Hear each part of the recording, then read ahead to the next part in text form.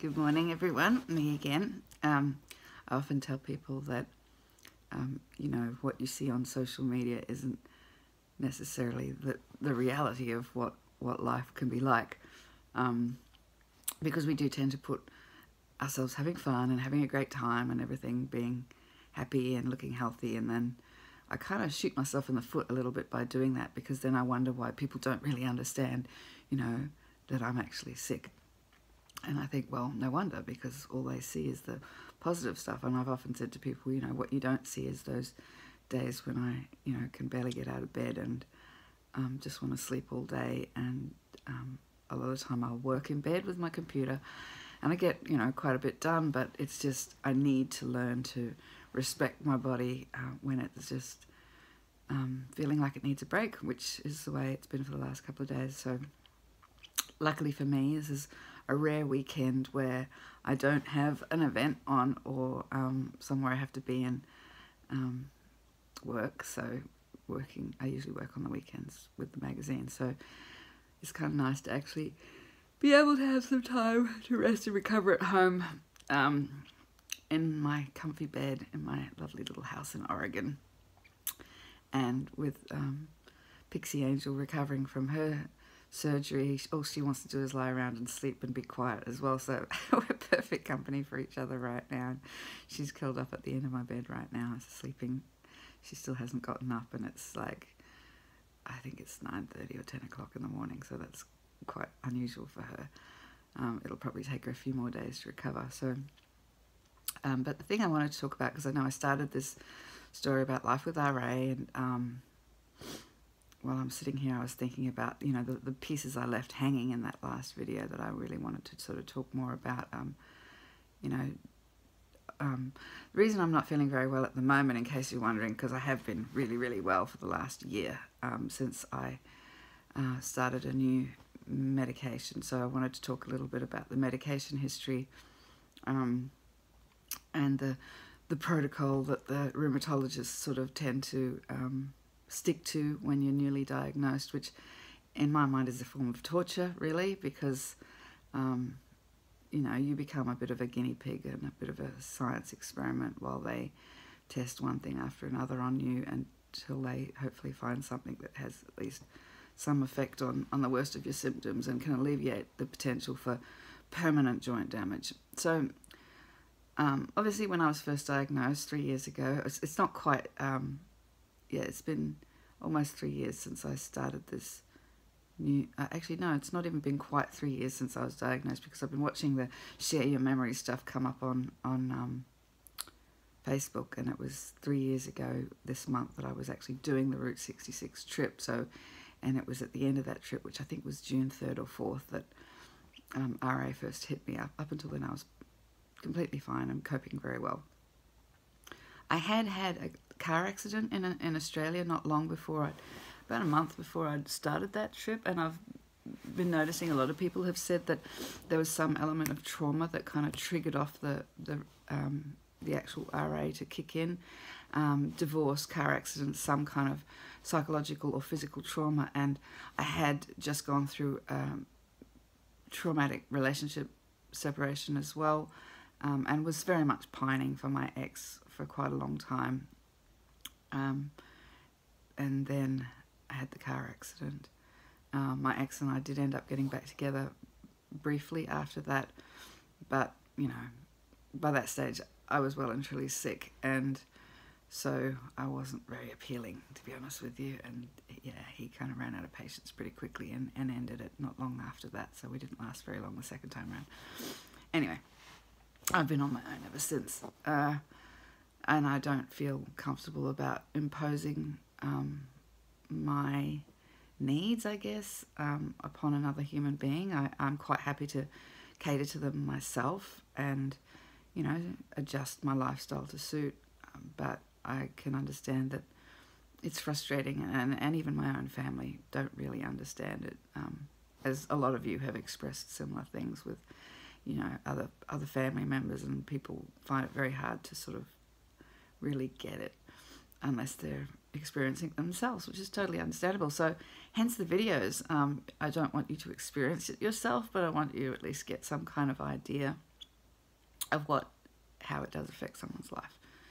So going back to the early diagnosis page, obviously being a natural healthy girl, the first line of medication they offered me was prednisone, which is a steroid. I didn't really know very much about it. They just sort of said, take this and you'll feel better. And it did alleviate the inflammation and the pain quite significantly, so that I was able to function, which I needed to because I was back on tour for another month straight after that. I went back on tour with my ex, who wasn't my ex. We'd just gotten back together, and he did Route 66 tours as well. So I wanted to be able to function and walk. So I kept taking the prednisone for a lot longer than I probably should have. And it wasn't until the end of about, 2 months on prednisone that I actually read up about the long-term effects of it. And it's badly affected my bone density. I had a bone density test with my mum, who was 70, and her bone density was better than mine in my 40s. So, and that's probably partly RA, partly prednisone use, who knows. But anyway, it also made me very, very angry and very irritable and just not a very pleasant person to be around. It affected my sleep drastically. I couldn't sleep.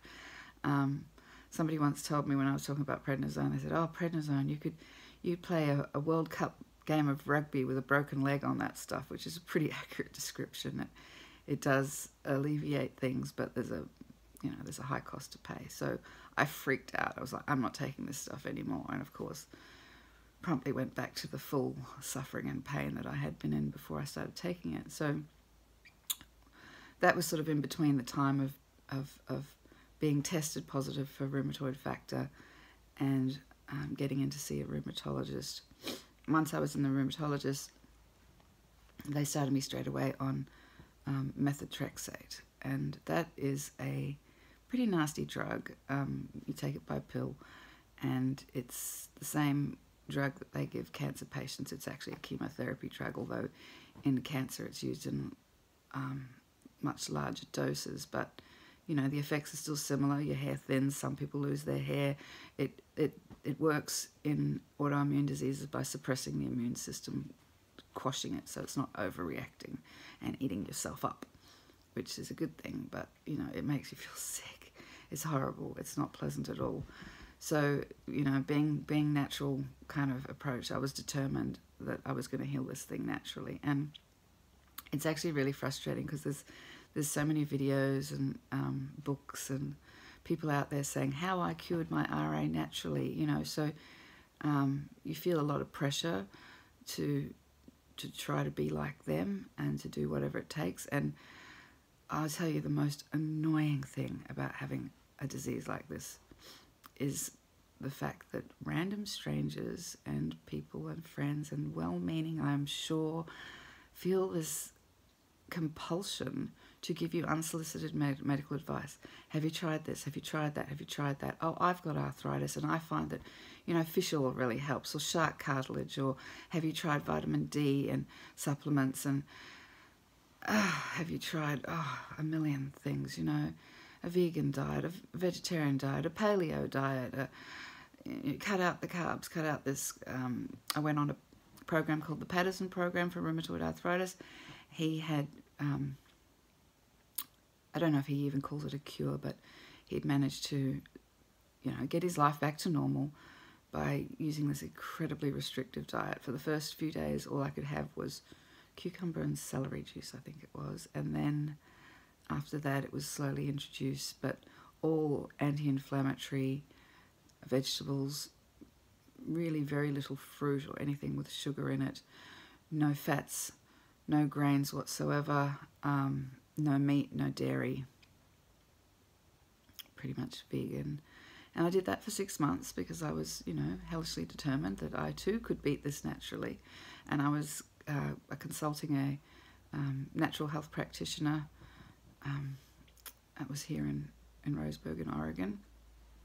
And he tested me for all my nutrients and everything like that. And, you know, obviously they're looking for things like leaky gut. He tried the antibiotic protocol because there is a theory that RA can be triggered off by an infection. So I did all that approach, and when he tested me, he said that my nutrients were really good. My nutrient uptake was excellent, and he said to me, apart from the fact that you have RA, you're the healthiest person I've ever had in my clinic, which didn't surprise me because I literally treat my body as if it were a Ferrari, you know, a really fine car, and I'm very conscious of researching good nutrition and what your body needs to function well, and like I said, I've always been very conscious of that.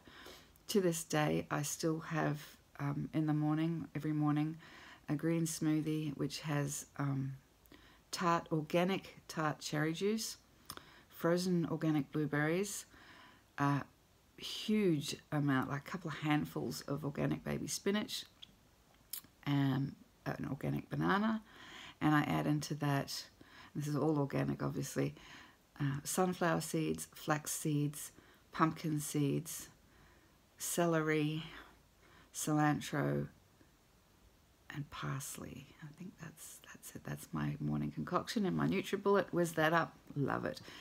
I call it my morning coffee. I've never been a coffee or tea drinker, but it definitely gets me going in the morning, and it feels like it satisfies my body for all the nutrients that I need, to the point where I actually don't get hungry again until about dinner time, and then I usually have just a salad, or I make a big veggie soup with lots of organic veggies and things like that. So I still pretty much stick to that type of diet.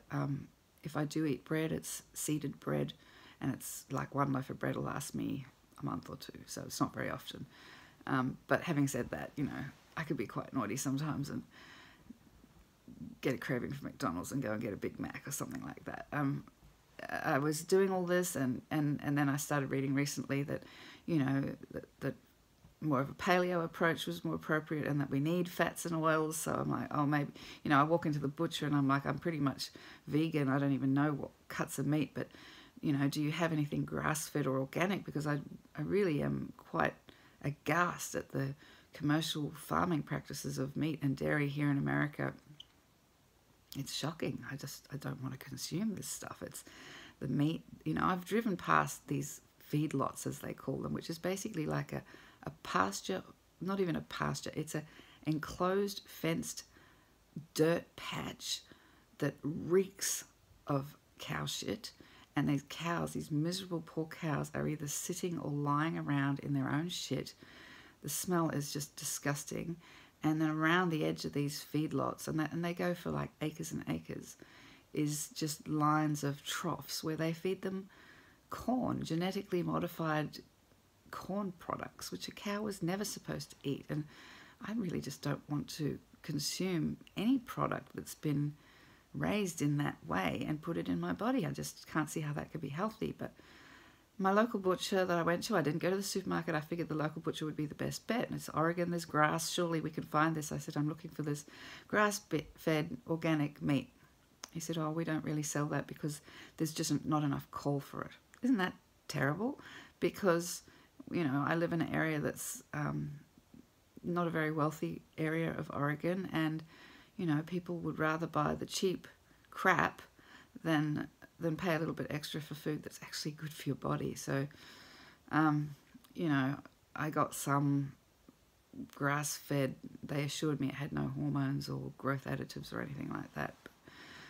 Cooked up a bit of mince and mixed it in with my salad just to see if that would make a difference. And just, I don't know, I just didn't feel right. But neither does McDonald's, mind you. But, you know, so I'm not completely opposed to eating meat when I go on my trips. And oftentimes there's, you know, a barbecue or a catered meal of some sort.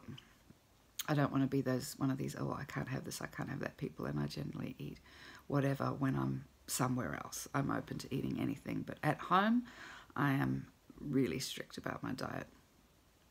So, you know, obviously when you get diagnosed with something that's causing you as much pain as it was me in those first sort of, the first 2 years I was in agony constantly.